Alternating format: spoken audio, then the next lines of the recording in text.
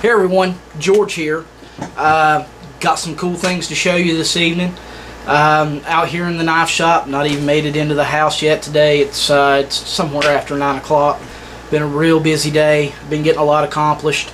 Got a package in the mail today I'm going to open for you. It comes from lmarshall32, Mr. Constructo Destructo Marshall. I'm going to be opening it up, and it is a knife that he has made for a customer, and I'm going to be making the sheath for it. So he sent it down here and said he wanted me to open it up and see what I think. So far, from everything I've seen on his videos, I absolutely love his knives. They're beautiful. They're different than anything I've ever seen, which, you know, says a lot in the knife world today. When you can look at a knife and say it's different than anything you've ever seen, that's really saying something for a knife maker. But anyway, I was trying to figure out ways to open this thing, and you know, something that would be kind of cool, something, you know, I don't know if you want to call it epic. You know, it's not going to be a chainsaw, it's not going to be a angle grinder, but I thought, what better way to open up a package from lmarshall32 than to open it with a knife that I'm making for lmarshall32. And here it is.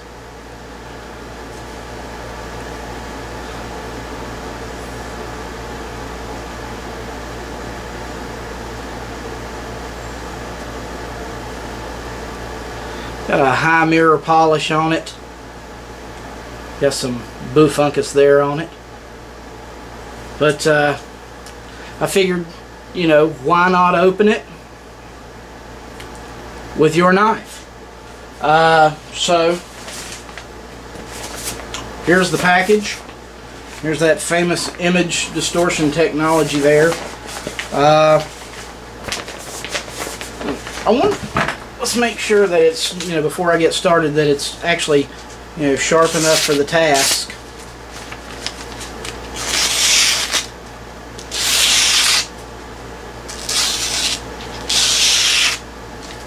I think it's sharp enough. So let's feel around in here and make sure I'm not gonna, you know, open anything or cut into anything that's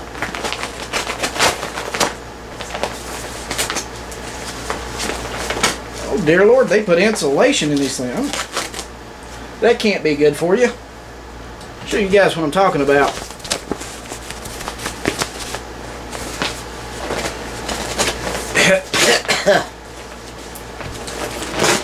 If I'd have known this, I'd have put on my respirator.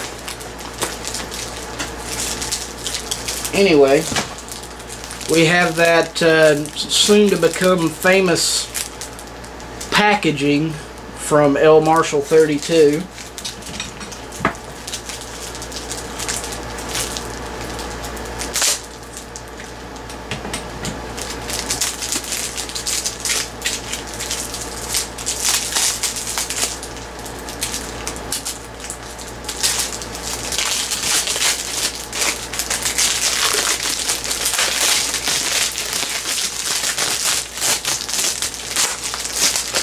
Brother, you're going to have to get a second job to support your tape habit. Like I've got a lot of room to talk with the way I tape things. We about got it out here.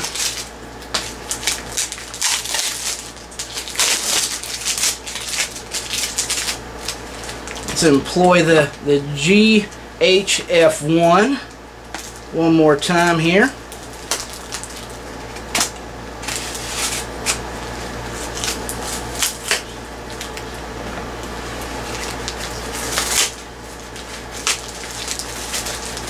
think some of that just shot me in the eye. Pull this out here. Brother, I will say that that is a great job at boxing that thing. Oh man. Ooh. Brother. y'all have not seen this,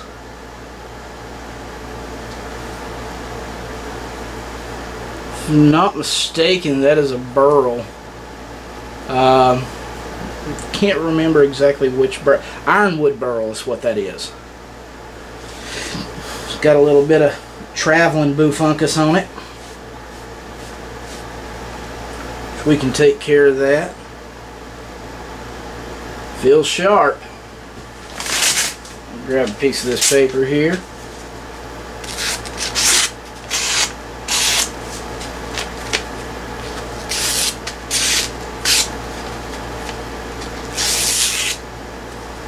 It's sharp, brother. Your edge made it through the shipping. This is a beautiful, beautiful creation, my friend. Beautiful creation. Sorry I was admiring it, guys.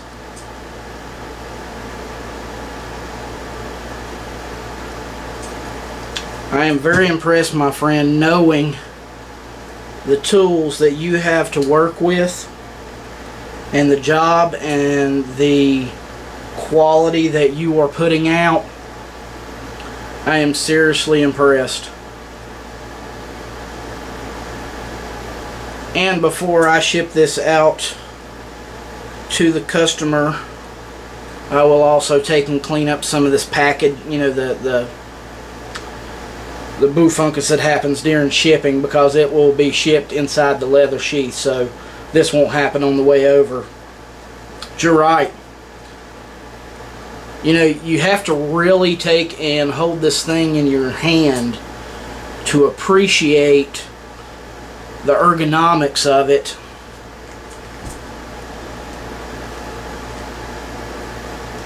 Really, you know, to look at these things right off the bat, you're thinking, wow, would that actually be comfortable? And then you put it in your hand. I'm impressed, my friend. I am definitely impressed. A little bit of tape boofunkus there.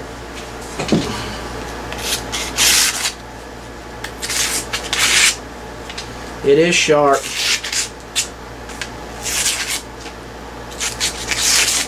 It's got a hiccup, but I think the hiccup is actually from tape. So, there it is, brother. Your beautiful blade unboxed, and now it's got tape boofunkus all over it, off your blade that will be coming soon to a location that is you. And I do this right here, showing this knife as much for Marshall as everybody else. One thing, guys, this knife was actually Marshall's contest knife, where he won my last contest, and it's taken me a while. There's been a lot of obstacles I've had to overcome with this knife. There's a lot of things that you'll see, and I'll do another showing of this knife after I get it finished, and you'll understand why. But for one thing, Marshall found out that I had some D2 steel, and I was like, dude, well, you know, that wasn't really in the contest. And he's like, dude, it's worth it, you know, I'll pay the extra if I have to. And I'm like, okay, that's fine. So this is actually the first blade that I've made out of D2 tool steel. I must say that its heat treat is something that is very different from what I'm used to. It's a very complex heat treat, and but I do believe I've gotten it right.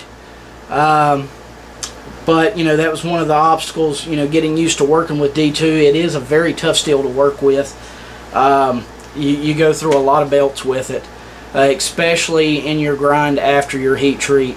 Oh wow, do you go through the belts.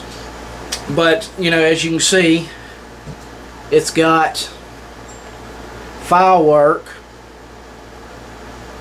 that goes all the way to this false edge here, which that is a false edge, very thin, but it's a false edge. And then all the way around.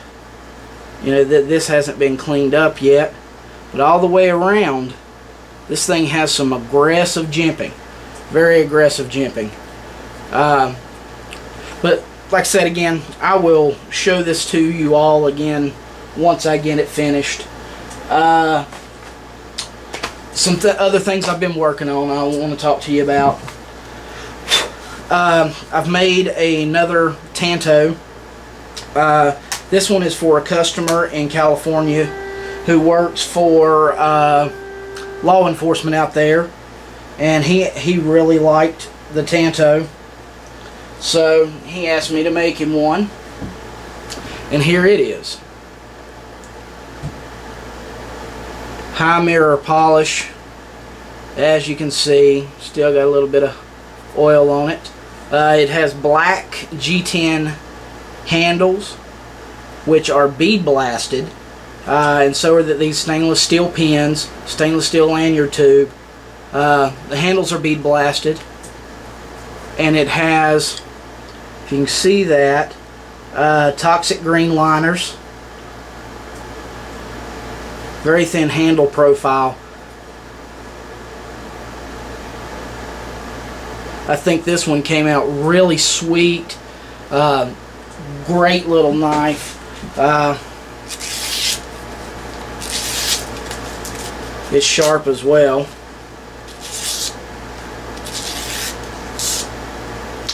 And he asked for a sheath system that he could attach to his duty belt and carry, scout carry. So I got in the, you know, in the leather making shop there, aka my dining room, which my wife is still kind of sore about because she wants her dining room back. But I got a little bit creative with the sheath design, and here it is.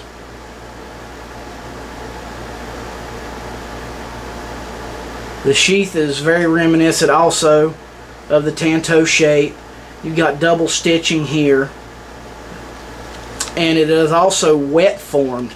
Guys, the retention on this thing is phenomenal. For it to be a leather sheath, I would akin the retention to just as good as Kydex. That's how strongly I feel about the retention on this. I mean, you honestly have to put that in there. And then these straps, these retention straps, are for the scout carry. Undo those. Those are attached via rivets. Slide that around the belt. Snap. Snap. And there you go.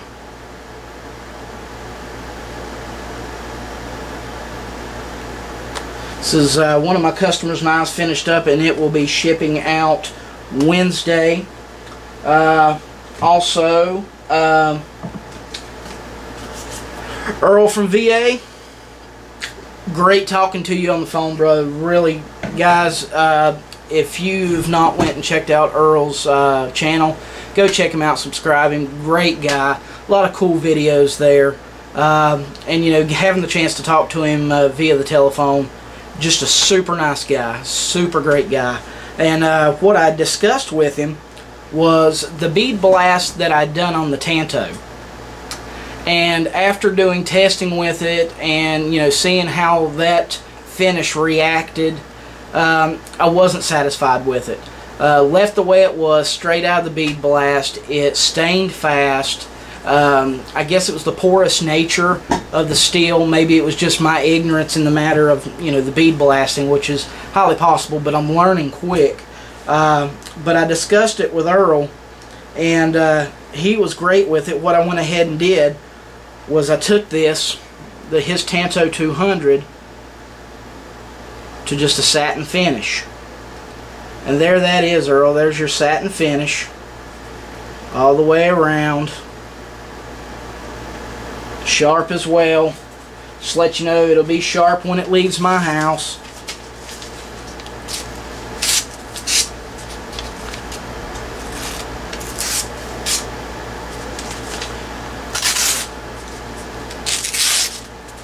and it will, I just finished sharpening it a little bit ago, and it will be stropped as well before it leaves the house.